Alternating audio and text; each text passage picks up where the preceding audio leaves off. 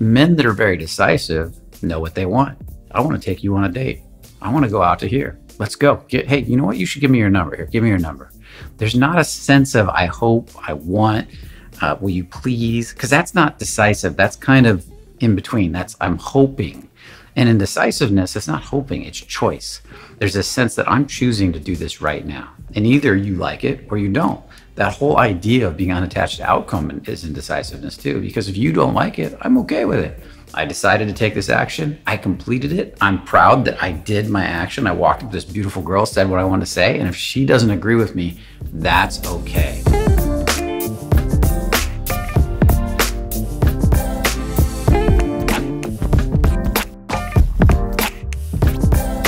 So in this video, let's talk about the #1 mindset that attracts women instantly. I had to think about this a little bit. I had to sit there and ponder it. What would be the #1 mindset that would be really attractive to women? I came up with one thing that really stood out in my mind. I'm going to explain it because this one thing could be used to attract women or could be used to push women away, and that's decisiveness. See, men that are really good with women are really good at making a decision. Matter of fact, they make quick and powerful decisions. Decisions that step them into tension, not away from tension. All day long, they're moving towards tension. They're drawn towards tension. Tension equals fun for them. It's excitement. It's turn on.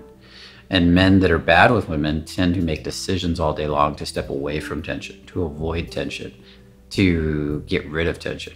So which type are you? Are you the type of man that steps into tension all day long? If you see a beautiful woman walking down the street, do you go, wow, that's scary, I'm gonna run away? Or do you get, wow, something about her, she's really cute, I gotta say hi. And within seconds, you're either walking that direction, you're saying hi, you're waving, you're smiling. You see the cute barista, do you immediately ask her about her day? Hey, how's your day going? What's your name anyways? I've never met you, I've never seen you here before, I come in here all the time. Oh, that's interesting. And you tease her a little bit from there. I was gonna say something else and then my mind got distracted, but you tease her a little bit there and you kind of roll from that. And that decisiveness is so powerful. I love going through my day saying hi to everybody. I don't even wanna think about it, I just want it to come out. I see a cute girl, I wanna look her right in the eyes, hold that eye contact. And that's a big part of decisiveness, is this decisiveness. I'm gonna hold this eye contact for a minute and let a little tension build. And that little piece, that little bit of holding that tension can be so powerful in moving in the right direction. You see, men that are very decisive know what they want. I want to take you on a date. I want to go out to here. Let's go. Hey, you know what? You should give me your number here. Give me your number. There's not a sense of I hope, I want, will you please? Because that's not decisive. That's kind of in between. That's I'm hoping. And in decisiveness, it's not hoping, it's choice. There's a sense that I'm choosing to do this right now. And either you like it or you don't. That whole idea of being unattached to outcome is indecisiveness too, because if you don't like it, I'm okay with it. I decided to take this action. I completed it. I'm proud that I did my action. I walked up to this beautiful girl, said what I wanted to say. And if she doesn't agree with me, that's okay. And I can move on. There'll be another one down the street. I can let this one go because I'm decisive. Matter of fact, I can decidedly let this girl go. Like I liked her, she was interested, she wasn't interested in me. I'm gonna decide to move my energy this way now. You see, decisiveness is so powerful because every time you step into tension, you make a decision to step into tension, your life grows. You start to move in a new direction. Your life starts to build some more. So are you decisive? Decisive men also have a strong sense of direction in their life or sense of purpose because they go out and make their life mean something because they're not afraid of the tension. And that is so powerful. Think about it. Do you have purpose in your life? Have you decided to go do something bigger with your life? Bigger than your life, bigger than any woman's life, something that makes you proud to have been alive. And that's also a part of decisiveness. Think of all the most successful people that you know. I love Richard Branson, everybody knows that. And when you look at his life, he's made a lot of decisions that led him to a powerful place. Matter of fact, every decision either takes you uphill or downhill. And with that said, I want to add this other piece. You can also be decisive in the wrong direction. You can be decisive in a way that moves you away from tension, that moves you away from responsibility, that avoids being a powerful man. And that's the wrong kind of decisiveness. So if you're ready to become decisive, that means you're ready to start stepping into tension on a regular basis. That means you're ready to start moving. This is why I believe that Mystery, the one rule I really like from him, is the 3-second rule. And that's why I think he created it. This whole idea that within 3 seconds, move towards a woman to become decisive. Later, when you're comfortable and you know you can move on a dime, you can sit on the bar and flirt with eye contact from across the room. But if you haven't built up the courage through decisiveness to take action right away and to step into tension, you got to learn to do that first before you sit back and practice flirting. The reason that is because if you're building anxiety, the longer you wait about making a decision to take action, the more anxiety that is going to build in your body. And we don't want that anxiety to build in our bodies. We want courage and confidence and belief in ourselves to build in our bodies. So within 3 seconds, go. Another great read or a book that would be really good on understanding this is Mel Robbins' 5-second rule. Check that book out, because she always says when she's sitting there and she doesn't make a decision, she's being, in a sense, lazy, and she's not taking action, she'll count down 5, 4, 3, 2, 1, 0, and she has to go within that time. And for some reason, that little countdown makes her take action. Again, decisiveness that built her into a best-selling author.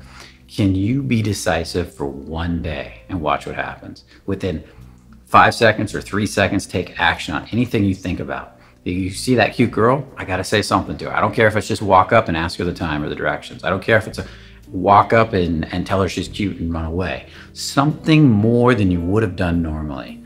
And you have to celebrate each bit of action. It doesn't have to mean you have to get a date and celebrate it. Maybe just walking over is enough to celebrate it, as long as you took action. It could be telling the barista you've always wanted to tell that she's super cute. There's something about her. It could be just saying hi with your heart open all day long. Hey, what's up? How you guys doing? You guys look amazing. Because everything changes with decisiveness. Now think about it. We talk a lot about embodiment here, and we know how embodied you are has a huge effect on the people around you. If my heart's open and I say hi to people, everybody all day long, they're going to respond. They're going to be like telling me their life story. I know, because it happens to me all the time. It happened to me today. Talking to the girls at the restaurant I go to, and they just don't want to stop talking. They connect in. I can feel it because I'm locked in through the eyes. But to develop all of those skills, every single one of them, my heart open, my turn on going, it took decisiveness, the willingness to step into tension, take action, and practice each one of those skills. I practiced eye contact. Matter of fact, I'm starting to like the masks from COVID, because it forces us to really lock in with our eyes. And I really hold that eye contact. The next thing I do is I make a decision to have my heart open while I'm talking to them. Next thing I do is I make a decision to feel a little turn on or curiosity while I'm talking to her. But each one is a decision, and that decision is getting more powerful and more powerful and more powerful every time I do it. It's becoming automatic, and that's the beauty of it. So hopefully you're loving this video, and if you are, make sure to smash that like button. Put a comment in the video also telling us what you want to see more of. And if you like this video, let us know what you liked about it, and let us know what you're being decisive with today. And I'm going to challenge you for 24 hours, go out, or one day, and be as decisive as you can. And write it all down in a journal. Carry that journal like in your back pocket. I like to carry a little journal or maybe something in your phone, and just write stuff down as you do it all day long. And notice how much more tension you step into. Sometimes your decisiveness is saying no to people. Sometimes it's saying yes. But it's that thing that you're afraid to do, where you try to go into avoidance. You try to half decide. You try to make a muddled decision. Make a clear, concrete decision all day long. So if you're committed to that, I also want to hear about that in the comments. And make sure to subscribe and hit that bell notification so you don't miss any of the videos we're putting out, because we're growing this channel. There's going to be more videos, more content, and more of what you want to see. With that said, I hopefully you enjoyed this video, like I said earlier, and I'll see you in the next video. And remember, only the confident really live. Take care. Have a beautiful day.